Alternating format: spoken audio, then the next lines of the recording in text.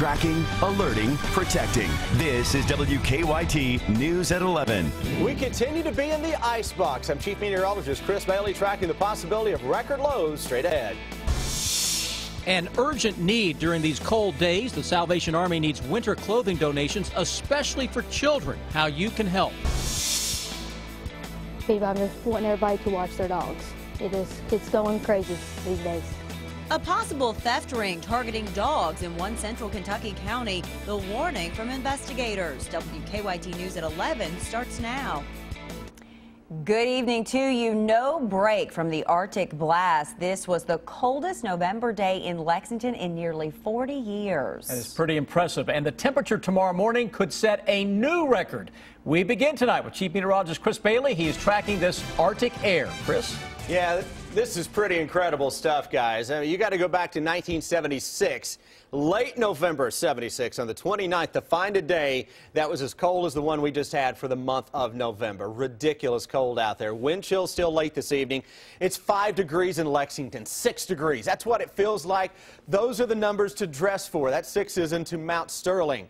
What about your temperatures as of now? 14 in Lexington and Mount Sterling. It's 12 into Frankfort. I'm looking at a temperature gauge up in Harrison County that is telling me it is 7 degrees right now, not too far away from Cynthiana, where you have still 2-3 inches of snow on the ground. That 14, by the way, is very close to a record low already for tomorrow morning. Tomorrow's record is 14. From 1951. So as the clock hits midnight, coming up here in about an hour, if we're still at 14 degrees, we've at least tied the record. I think we'll drop it a degree or two before temperatures come up tomorrow, so that new record is likely to fall, and it may go by the wayside as early as 1 or 2 o'clock in the morning. That's just absolutely nuts. This is one of the more impressive air masses, given the season, that I've seen in a long, long time. Arctic cold across Kentucky. I'm tracking a reinforcing shot of Arctic cold, guys, that rolls in from northwest to southeast. This one may throw a little snowflake action at us about this time tomorrow night. We'll talk about the increasing possibility of some light snows when I come back in a moment. All right, thank you, Chris. Volunteers with the Salvation Army have been working long hours this week trying to help people stay warm. But tonight they are running out of coats and gloves to give those who need them, especially children, and they worry what might happen without your help. Jerica Insco continues our First Alert weather team coverage. You've been outside, so you know just how cold it is already. Now imagine if you didn't have a coat, hat, or gloves. The Salvation Army is asking that you think of those without in these bitter temperatures. They've seen people suffer through some brutal winters in Lexington. Well, last year we had a really cold winter and there was a great need for warm winter items. In the past 2 weeks, that need has arrived early on their doorstep. We can see easily 50 people or more a day coming in for these items. And Major Deborah Ashcraft says they haven't been able to keep up with that demand. This year it seems like it's gotten cold really fast and a bit early. And at the Salvation Army we've had people coming in asking for winter coats. Moms coming in asking for snowsuits for their babies, and we just haven't had those items on hand. Take a look around at the Salvation Army's clothing department. We have a lot of spring type jackets, but as far as winter coats, basically this is what we have. You soon realize that the need for children, but we need a lot of winter, warm winter scarves, is everywhere you look. This is really what we have for hats, so we've got a couple of hats. The Salvation Army still is proof that the community cares, but this time around, we're really grateful for what we do have, but we clearly need a lot more items. Your donations are needed sooner than later. You can drop off clothing donations at the Salvation Army located here on Main Street. In Lexington, Jerica Insco, WKYT. The Salvation Army's clothing store is open to the general public, serving men, women, and children. This was a difficult day for anyone who had to work outside, and tomorrow won't be much warmer, as you heard from Chris. Construction workers we talked to say as long as it's not raining or snowing, they'll work outdoors. They say they wore extra layers today. They also took frequent breaks, and they even used an outdoor heater. Workers tell us they try not to think about the cold weather too much. When you keep busy out here, you adapt, and your body adapts to it, and you can work very easily. The Lexington Fire Department told us they bring in extra staff on a cold day like this one, and that way firefighters can rotate shifts more easily and stay out of the cold as much as possible. Breathitt County schools will be closed again tomorrow because the county's high school doesn't have heat. Workers are replacing boilers at Breathitt County High, so the school has not had heat since last week. Yesterday, the school tried to use space heaters, but that didn't help. So Breathitt County schools canceled classes today and tomorrow. Parents we talked to are not happy. These kids are going to lose 2 days now because of the heat not being fixed before now. School leaders say they had planned to replace the boilers during this time, and the cold snap just came before they could finish the job. They hope to have the boilers turned on and the heating system working again by tomorrow afternoon. Keep checking the bottom of your screen for the latest school closings and delays. You'll also find a complete list at WKYT.com. 2 people died today in separate crashes just hours apart in Boyle County. The first happened around 2 this afternoon on US 150 near Airport Road. The Boyle County Coroner's Office says 67-year-old Harrison Harden of Stanford lost control of his car and flipped off the road. He later died at the hospital, but investigators say his 18-month-old great-grandson was strapped to a car seat and was not injured. Around 3 hours later, investigators say another driver lost control of his truck on Highway 300 and hit a tree. The coroner's office says a passenger, John Edwards, died at the scene. Investigators say his son was driving. He was taken to the hospital with unknown injuries. We have an alert tonight for dog owners. Thieves could be targeting your pets. In the last week, investigators tell us that 7 dogs have been stolen just in Garrett County. And now they wonder if it's all part of a dog theft ring. New at 11 tonight, WKYT's Garrett Weimer talks to the owner of one of those stolen dogs. Favorite toy lies ignored on the floor. It hasn't been chewed since Saturday. There's been lost sleep, we've been crying, tears, it's just like I have a child gone. But 1-year-old Bruno, the boxer's owners, are convinced their other family member didn't just run off. Lost, stolen dog, cash reward. They think someone stole him. All the latches were off the kennel door and it was shut back. It was just really suspicious. The door was shut back. Sadly, they're not the only ones here in the area going through this same thing. The director of the Garrett County Animal Shelter says she knows of 7 full-blooded dogs, almost all of them males, that have also turned up missing and they believe have been stolen.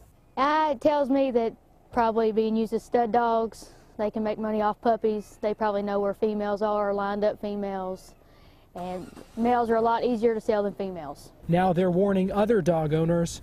Please watch your dogs. They're going, usually the missing times are early in the morning or late at night. It's never midday that we get a phone call. So you don't have to go through what they are.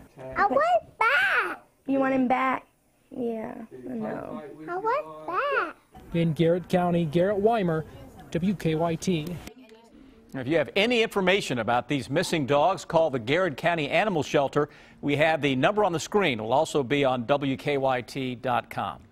Tonight, an update on a WKYT investigation into high school football helmet safety that got the attention of school districts and now Lexington City leaders. Today, an Urban County Government Committee heard a motion that would use money given to Tates Creek High School to buy at least 5 new helmets. The new helmets would have a 5-star rating from the Virginia Tech rating system that we told you about in that investigation. And so we reached out to WKYT. They were excellent in providing us the background on the story and how they came up with that information.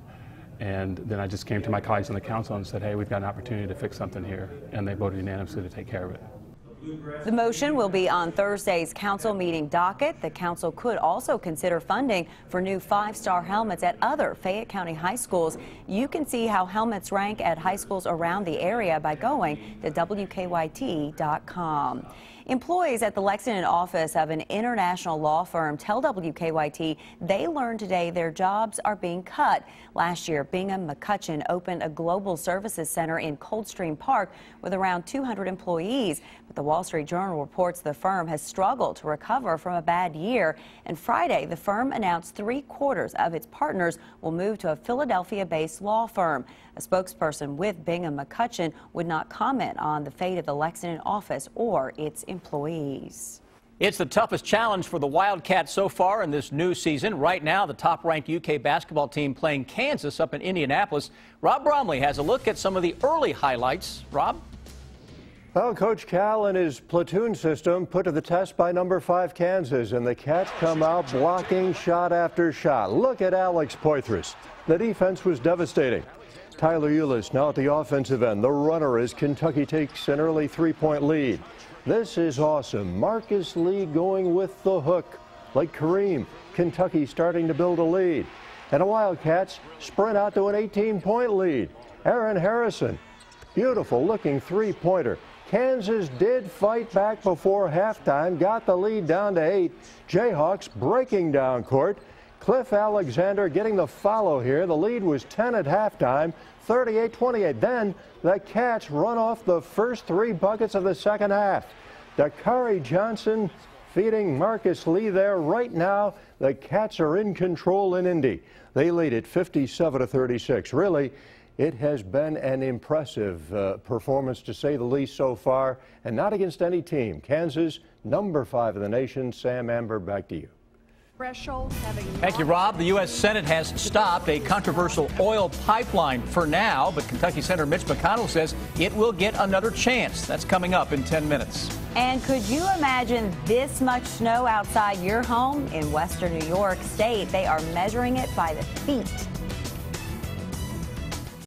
When you see these next pictures, we have nothing to complain about, really. No. Tonight, a massive lake-effect snowstorm continues to dump feet of snow on parts of New York State. Yeah, parts of the Buffalo area have already seen up to 4 feet of snow, and it may end up being more like 6 feet by the time the storm ends. More than 100 vehicles have been stranded on the New York Thruway. Some people have been stuck for more than 24 hours. The National Guard has been called in to help. Authorities say at least 4 deaths have been blamed on this storm. Tonight, the U.S. Senate narrowly defeated a bill to approve the Keystone XL oil pipeline. 59 senators voted in favor of the bill, but it needed 60 votes to be sent to President Obama. The president said he didn't support the bill. The pipeline would have carried Canadian crude oil through the U.S. to the Gulf Coast. Opponents call it a threat to the environment, but Kentucky Senator Mitch McConnell, who will be the next Senate Majority Leader, said the new Republican majority in the Senate will take up the bill next year and likely pass it. A lawsuit has been filed against a man accused of scamming investors out of millions of dollars. Kenneth Thomas owned Retire America, but Lexington police charge him with theft and fraud. In the lawsuit, a former client claims she and her husband invested more than $1 million, their life savings, with Thomas. She says after her husband died, Thomas told her their cash investment was gone.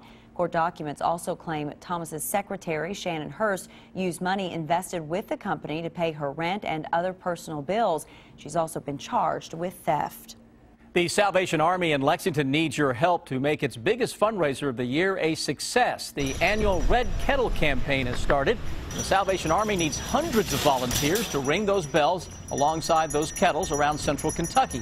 This year, the Salvation Army hopes to raise $555,000 through the Red Kettle campaign. When you stand out there ringing the bell in the cold, you can feel good that a child who is homeless will have a warm place to sleep tonight because of your sacrifice that you're making. You can also donate to the Kettle campaign online. You can find out how to do that, or you can volunteer on WKYT.com.